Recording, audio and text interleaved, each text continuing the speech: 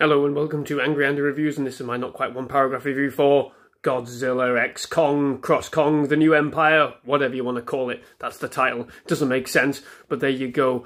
What do you want from this film? You want kaiju craziness, and that's exactly what you get, except we are still treated to boring, flat, pointless human characters. In fact, I was so tired of them, I was completely angry by the time the film was finished.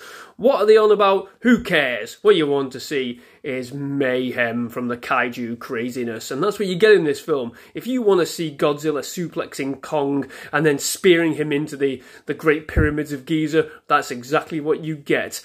I'm not sure where the plot of this film came from or what the actual point of it all was, but again, like I said, it's all about the monster mayhem, and that's what we're treated to throughout this entire film.